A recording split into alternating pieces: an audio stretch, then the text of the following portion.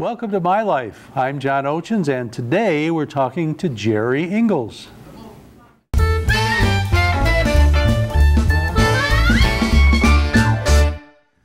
Back at the Addison Senior Center, and this time we are talking to Jerry Ingles. Thank you for joining us, Jerry. We appreciate you taking the time, because I know they've got some holiday festivities going on out there, and you're anxious to have lunch, I'm sure. But Jerry, tell us a little bit about where are you from originally? I went to school in Port Yorn and graduated from Port Yorn. Okay. Now, what did your folks do up there?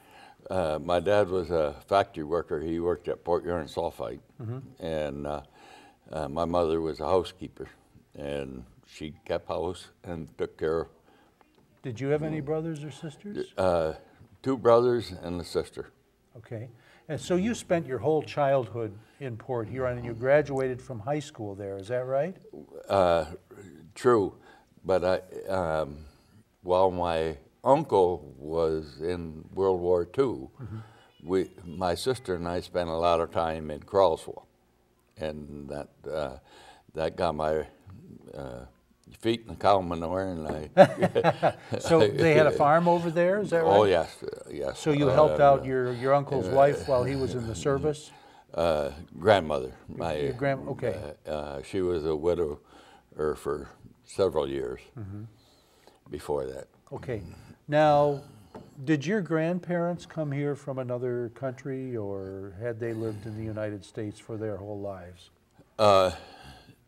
Grandpa Ingles, as far as I know, there isn't much of a history, and I never really took the interest in looking it up. Didn't look it up, eh? But he was from Argyle, and that's up in the thumb. That's just short of Ubley. Okay, so he was born in Michigan then. So your family goes back a ways here.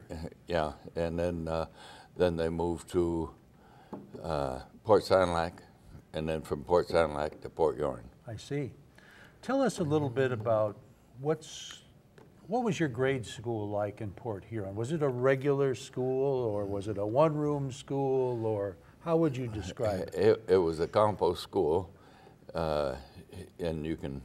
Right now it's a Girl Scout building. Really? In Port Yorn, and it was just probably 2 blocks from the house, and I don't remember ever taking a bus at that time. So you could walk to school? Yeah. Yeah. Did you go home for lunch too? I don't remember that. I'm sure we did. But then we went into junior high school. That was a consolidated school, and then we went to the Port Yorn High School. Okay. And I was a first class to graduate out of the new high school out on 24th Street. Oh, you were? Yeah, 1957. My sister was last class to graduate out of the old high school. All right. Were you in the band or anything, or playing sports? No. Anytime I could be around cows, that's where I was. You spent a lot of time working the fields, working on the farm. Yeah. Okay. Tell me a little bit about what direction your life took when you graduated from high school. Well, I joined the service right off in 1957. Okay. I was still in high school, and my mother convinced the recruiter that I should finish high school before I joined, so she wouldn't sign for me. So I ended up in Army Reserves. Army Reserves? Yeah, okay. and then I was in the Army Reserves. As soon as I graduated, I went in for 6 months active duty training, and then I came home and met my wife. And tell us a little bit about that. How did you meet your wife? We was getting ready to go to summer camp. She thought I was BSing her, and I said, well, I got a buddy that's going to get married this Saturday. I come back. Will you go to the wedding with me? And she said, yeah. In the meantime, she's telling me she's from Port Yorn, but she isn't from Port Yorn. She's from Pat. So anyway, I wrote her a letter while I was in Fort Story, Virginia, yeah, about that. I'd be home and I'd be ready to pick her up and all To that. go to the wedding. And so, of course, when you do anything with the Army, you're always 2 hours late. And here I come up there with my Army uniform on, my fatigues, not my traveling uniform, because we traveled as a company. Sure. And anyway, here she is, all dressed up. Here I have my Army uniform. That's how. That's how. Not exactly getting off on the right foot, is it? Yeah. So I took her back to my folks' house and introduced her to my mother, and then waited while I cleaned up and changed clothes. And she was very patient. yeah, but that was your first date then. Well, did you make it to the wedding? Or? Oh, yes. You did? Yes.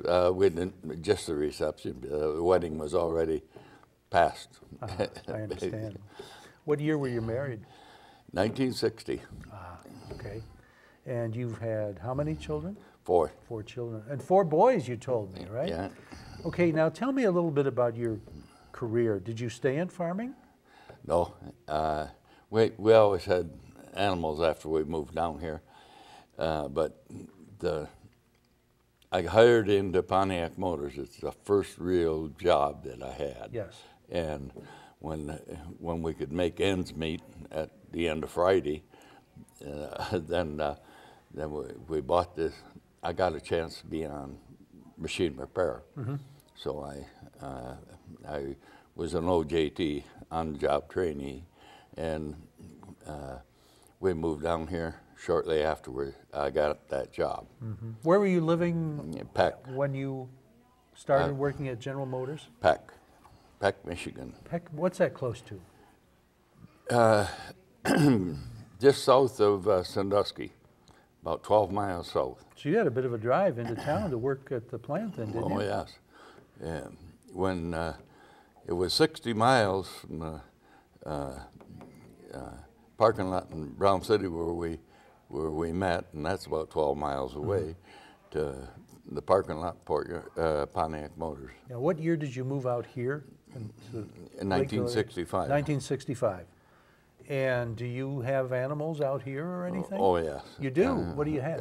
I have any now. We got past that stage of our life when I retired. But when your kids were growing up, you had animals? Right. What kind of animals did you have? Oh, we had pigs and cattle and dogs, and I mean, the one boy raised beagles for hunting. Oh. And we did a lot of hunting at that time in the area. The area was completely different than what it is today. Mm-hmm. People didn't care if you crossed the fence. I understand. If you ended up 1.5 miles, 2 miles away, you just went up and knocked on the door and asked if you could use the phone. And the wife would come and pick me up, or part of the time they'd just say, get in the truck, I'll take you home. I want to talk to you about your 4 boys, but we need to take a break. We'll be right back. Quiet, please. Wait a sec. I'll take 1. Oh, yeah. All right. All good. Take care. Way to go. Nice. Bring it on. Gotcha. I'm here for you. Oh, no. Please, please, please. I'm waiting. Interesting. Not buying it. Not fair. That's it. This conversation is over. Oh, brother. Body language can tell you all sorts of things.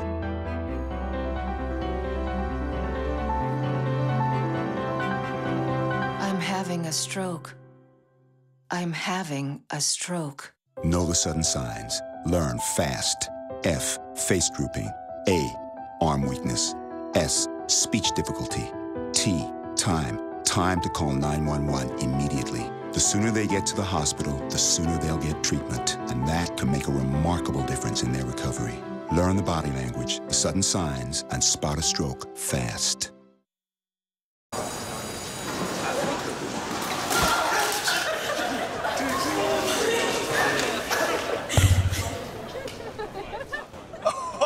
That's low, that's low. That's low and below. Look, he's blushing. Seriously.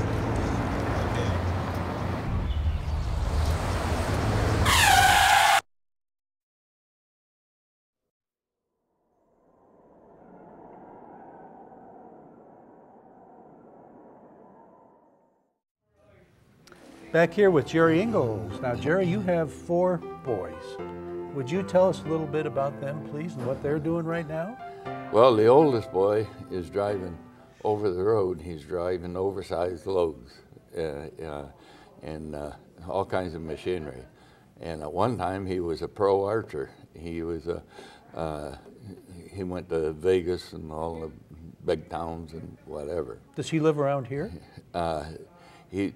Right now his address is with us. He was living in Tennessee, and he wound up with a divorce. Oh. And then he got driving over the road, and so not. So he's right living now. in a truck probably more than he is in a house. Huh? Yeah, about if he pulls the truck into the yard, sometimes he sleeps in the truck. Yeah. Because he's got everything there. Yeah. Okay. And, what about your next son? Then Dennis, and he had some serious health problems, but he drives gravel train. He owns his own gravel train. Oh. And he lives out at Hadley, and he's doing real well. His wife works at Chrysler's and drives all back and forth every day. Mm-hmm. And they have 3 kids, and so you have some grandchildren. That's good. And greats. Really? Yeah. Well, it's going to be a happy Christmas at your house. Huh? Yeah, but and then I miss Ken. Ken is the second one, and Ken has his own tree service. He worked for Roger for years, and then he cuts trees. And is Ken around here?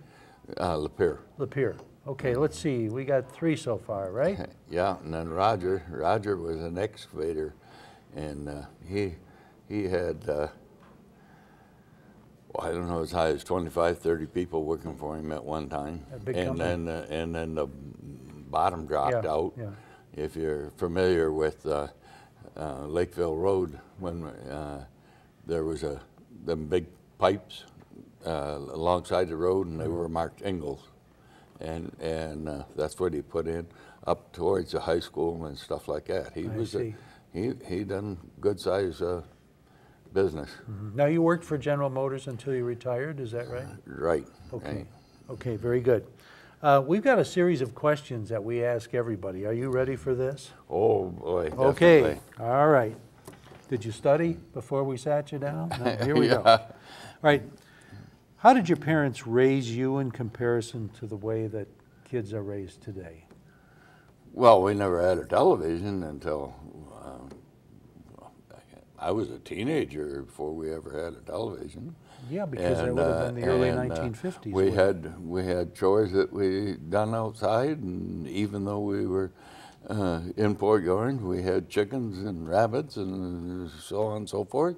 You had responsibilities. You did it outside, and I don't think anymore they have that. I mean, it's like our boys. They work for farmers. They work for Hickmans. When you were a kid and you had to help out on the farm, I bet you spent some summers on the farm, right? Oh, every summer. I can't remember how, well, it was during World War II. Right. And I was born in '39, so I wasn't very old. Mm-hmm. But when my uncle came home, well, then I got a chance to drive a real tractor and stuff like that. And that's where I was every summer. Do you think kids are raised any differently today? Well, there's so many things that have changed. For right now, if a kid crosses the fence, he's hollered at, or the police officer is called, or whatever. My kids and I never had that problem. People were more trusting back then. Well, I mean, if you crossed the fence and the guy came out and said something, you shook his hand or whatever, and once he knew who it was, that was the end of it. Sure. I mean, but the kids can't do that. They talk about the way the hunters are down. The hunters are down because the kids haven't got no place to hunt. We've got 15 acres out there, and when our kids grew up, when they had a hunting license and was legal to hunt,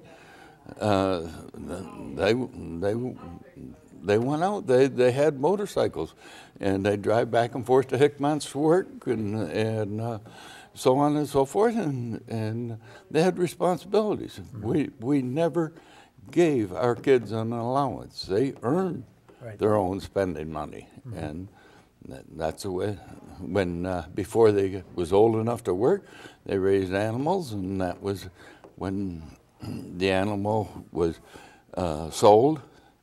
That money went into their account, and they was dished out as much as they. But I'm really satisfied with the way life worked for us. So. Good. Do you think a woman's role has changed a lot in your lifetime? Oh, definitely, definitely. I mean, I didn't want my wife to work, period, and she didn't. Other than taking care of 5 of us, my 4 boys and me. And probably back then, you didn't have a lot of women working in the plant, did you? Oh, there was a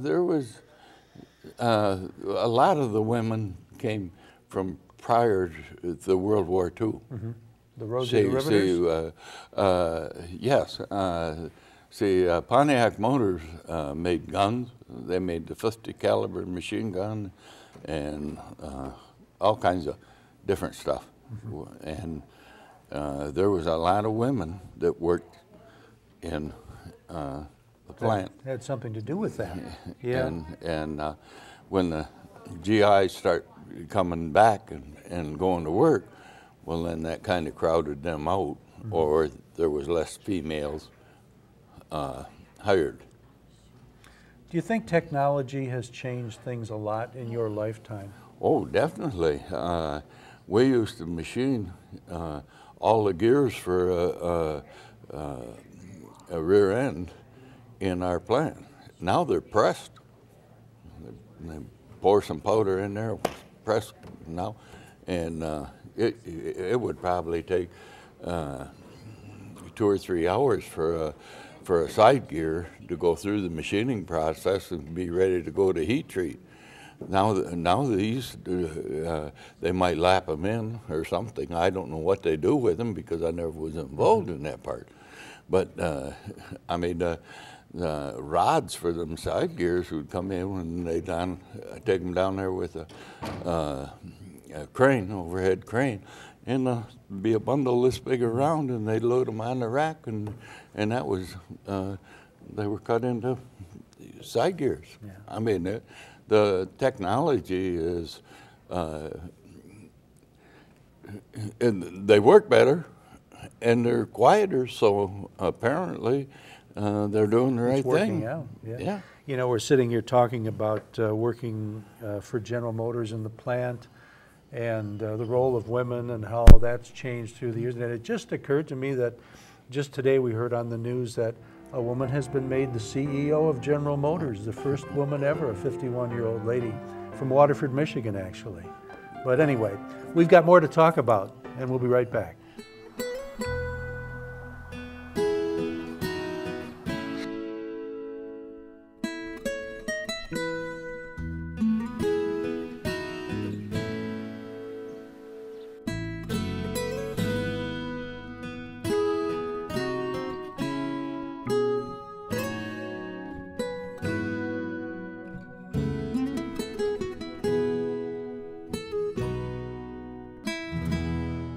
Thanks for calling the GED Pep Talk Center. Jerry Stiller speaking. Your level 7 in-your-face pep talk. I can keep pushing. Believe me, I'm good at it. Once you've got your GED diploma, you'll feel so good about yourself. You tell him. Mr. Trejo, can I transfer this guy to you? He needs something a little more Persuasive. Yes. Whatever motivation you need, we've got a pep talk for you. Get your GED pep talk and find free classes at yourged.org. Okay, now, here's a question really out of left field. How has food changed during your lifetime? And what's your favorite food? Goulash was one of our main courses, and it's still a favorite food with all of the boys and myself.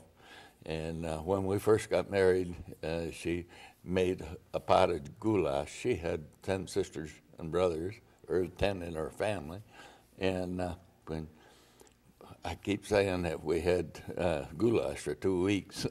Now, I'm familiar with two kinds of goulash. There's the kind on mashed potatoes, and there's the kind on noodles. What kind do you like? Noodles. Noodles. Noodles is what we always had. Very good. Yeah. What was it? What would be the one with mashed potatoes? The same thing, except you put the stuff on the mashed potatoes instead of on the noodles, the meat, the sauce. Yeah. Gosh, my mouth is watering as we speak. Okay. If you had to live your life over again, would there be anything you would do differently? Oh, quite a few things, but you know, I mean. Think of one. Refrain from alcohol. Okay. Okay. Was there, when you were in high school, was there a lot of drinking going on? Yeah, pretty much, but not in the school. I mean, it was all like after hours. Well, that's what I mean. And you graduated in '57, you said? Right. Well, was there much in the way of drugs back then? None. None. Never heard tell of. We did hear about marijuana a little bit, but I've never witnessed anybody using it or any of that sort. And I was with the type of people that would have. I used tobacco from. But almost everybody smoked back then. You know, that, I would have to think that. Yeah. What did you like to do for fun when you were growing up? When you weren't working on the farm? Hunting. Hunting? That was my main deal. My brother did a lot of basketball, but I never was into. Yeah. What did you like to hunt? Well, we hunted rabbits mostly. Rabbits? Did you ever? The pheasant season was the main thing, but it was only 2 weeks long, and rabbit season was pretty near 3 months. Did you ever go deer hunting up north? We started having deer in this part of the country along about then, and I hunted here. I mean, when we went up different times just for the weekend or whatever, but I went out west antelope hunting with a bow and a gun both. And, when you were young, you did that? Well, after probably 85, something like that, 1985. Have you done much traveling? We took a couple of trips. We're not really into it. Well, it sounds like you got a lot going on around here too, with the kids and everything. All right, test your memory banks. What was the first movie you ever saw in a theater? Probably Ma and Pa Kettle. Really? Yeah, that was good. That's the ones that I remember. I mean, there might have been other ones. I mean, because they had a lot of westerns and that kind of stuff. But I mean, it was this we went as a family. My dad, mother, and Did you have a favorite movie? I don't think so. I mean, nothing comes to mind. Not Gone with the Wind or. No, I mean, no, I don't really watch a lot of movies. And do you have a favorite song? Song? Mm-hmm. Boy, I guess probably not. I like the old time songs, and I like the 50s music. Do you? The doo-wop stuff and. Yeah, but mostly country western. Did you go to a lot of dances when you were young? Oh, that was our main get together. That's where boys met girls and so on and so forth. They'd have local dance halls, and you know, they'd 2 or 3 of them on Saturday night, and maybe you'd hit them all. It could cost you like 50 cents to get in or something. Yeah, that was a good deal, wasn't it? Yeah. No, well, when you're working for 50 cents an hour, I guess, you know, that's quite a lot too. How much did you pay for gasoline when you were young? Can you remember? About 30 cents a gallon, but when we moved down here, it was a lot cheaper. Was it? Yes. There's a lot of times it was less than 20 cents. It was great when you could fill up a car for a couple of bucks, wasn't it? Yeah, but you had to do a lot for the couple of bucks. That's true. That's true. That's true. I think if you actually took the wages that they're paying now and the wages that they paid then, there wouldn't be a great percentage of difference. Yeah. I mean, when you're making $80 a week, and it costs you $5 to fill up your card, and what they're talking now, they want. It all equals out, doesn't it? Now, you grew up in the Port Huron area. Did you have, obviously you probably had electricity and indoor plumbing. After the war, after the World War II, they took the rationing off, and my folks built a new house on their property, and that was the first inside plumbing we had. Really? So. Yeah, and probably when you worked on the farm, did you have outdoor plumbing? We never had. We had hot water in the milk house to wash the milking equipment, and we carried hot water up to the house to wash up. You believe that? Oh my! Now, obviously, you didn't have TV when you were young, but did you listen to a lot of radio? Lone Ranger, man, you sat right there by the radio with your ear right up against the speaker. Yeah, and you know the fellow who played him on the radio, Brace Beamer, came from Oxford. Right. Yeah, right. he's a local celebrity around there. Yeah. Now they have a parade every year in his honor. Well, they just started, yeah. Okay.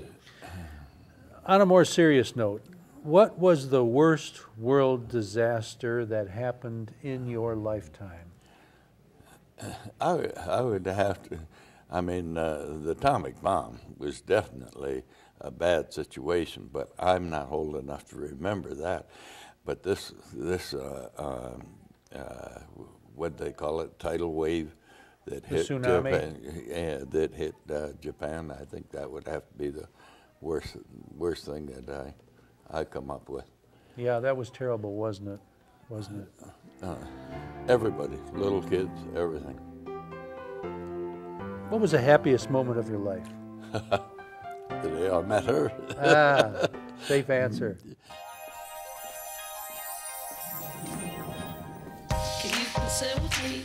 Imagine what you'd see if every child had a book to read. 'Cause every kid across the nation deserves a book to read, and we can make it happen right now.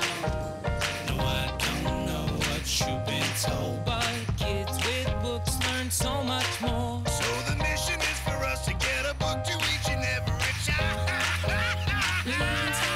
So let's join hands, book people unite, Unearth hidden passion. come on, we'll have a good time. Plant seeds of inspiration to motivate some magic. To change the writing on the wall, writing on the wall. And make a difference. One book can inspire a child. One book can be the first thing that helps to change a life. Read to a child today and spark a lifetime of ambition.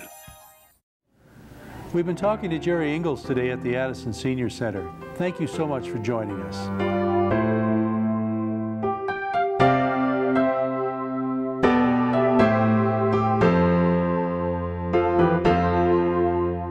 You're watching OCTV, Oxford Community Television, serving Oxford, Addison Township, and the village of Leonard.